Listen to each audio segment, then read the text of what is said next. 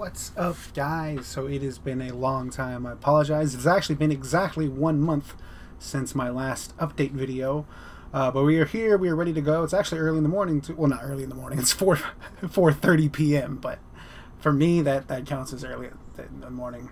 There was 2 new items added to the group loot chests. That's probably why you're going to see some people spamming all the chests they have saved up. Anyways, let's get into... one sec. Okay, so I was having issues formatting on Discord. So I just realized that the update list was not complete. So let's get started. Anyways, with bug fixes, there is just one bug fix. You should no longer get stuck during the Chambers of Xeric, and this was done by Bank, so all of the credit goes to him. So shoutouts to Bank for helping us out with that. Balancing changes. The Raider box has been removed. I'll just show you the absence of Raider box. I think I just replaced it with the Crystal Key. And then I'll talk about this item in a second, because I'm sure it's going to be a controversial one. You know what? Never... Okay, good. I never double-checked the price. So, yeah, Longshot Bow has had its range strength increased, so it should be a little bit better. Cherry Bandits have been added to Varrock Castle. So, if you're familiar with the event, there was an issue where your drops just stopped appearing.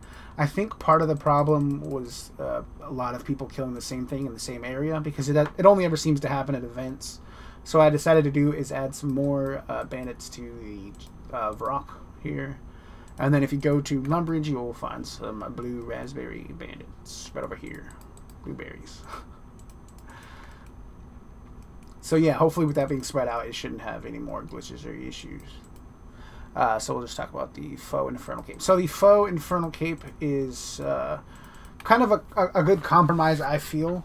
So how it works is it is not the exact same stats as an Infernal Cape, but it does have the same strength bonus and attack bonuses, which is all that's going to matter. It has half the defensive stats and then half the prayer bonus. Has a nice little exam in there. And then it cannot be combined with the Infernal Max Cape.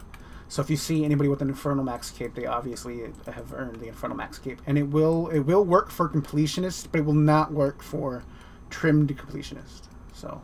neither of those things exist at the moment, but if you didn't care about Trim Completionist and Completionist was good enough for you, then this will make it so you don't have to figure out Inferno. But if you want the Trimmed, then you'll have to figure out Inferno.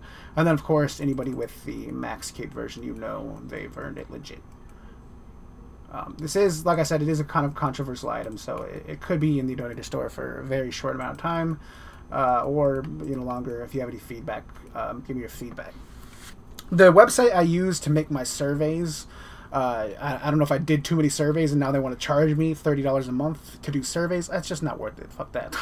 So I need to find a new website or a new way to get out like polls and stuff like that to get your feedback. But of course, you can always just provide feedback in the suggestions discussion section of the Discord, the general store.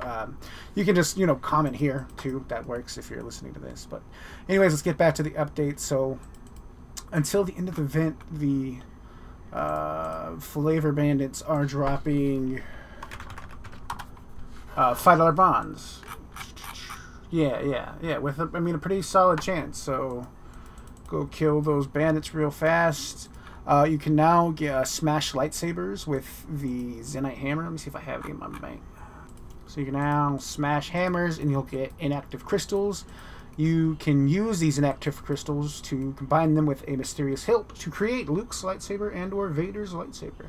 It is a new and improved lightsaber, better stats, better speed, better damage against group bosses. Yeah, very nice. You know what? I'm just gonna make. Somebody has to get it before you can see what they look like. Although you can sort of, put your imagination to work there. There's also one more group loot item, as I mentioned, Darklight's Core. So this is kind of a complex one. Let me spawn all the items to show you what you need to make it.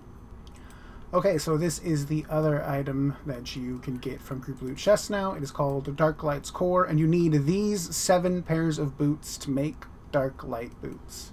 So yeah, these are new best in slot boots. I'm not going to show you what they look like, but get these 8 items total and make them yourself.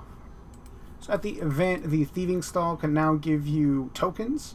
It is also respawns faster. I don't know if you noticed. It used to respawn pretty slow. Now it's faster. And there we go, right there. It's token. So I mean, it gives a chance, you know, to catch up. At this point, really the cherries are just taken away with it. But you know, learned a lot from the event. It was really just an experiment.